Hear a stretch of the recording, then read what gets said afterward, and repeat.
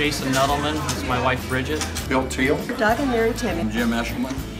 And I'm Deb. I'm David Crook. This is my wife Nancy. Hi, my name is Jessie Sayers, and this is my mom Annette. I'm Brooke Engelman from Jansen, Nebraska.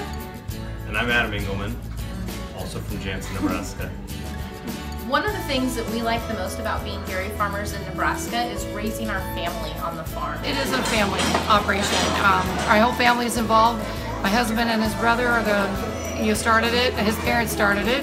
Greatest place to raise a family. I grew up on a dairy farm, started by my grandpa, and passed down to my dad. And the plan is, or hopefully we can continue it and pass it on down to my kids or my nephews.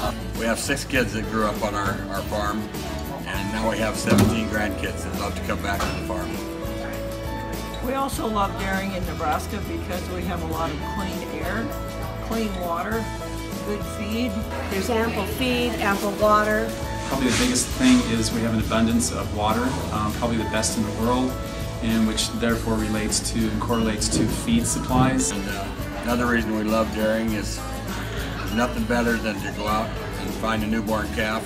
I think a lot of dairy farmers get a lot of satisfaction out of taking care of the animals. I know they do, I know we do, because at times when milk prices are low or high, I think that always comes through is a lot of satisfaction in your career. The things that you learn also is that your cows will take care of you. The better you take care of them, the better they take care of you. Taking care of things and taking care of our livestock is very important for me too. So that's one of the things I've really learned by growing up on a family farm. We love dairy farming. We love Nebraska.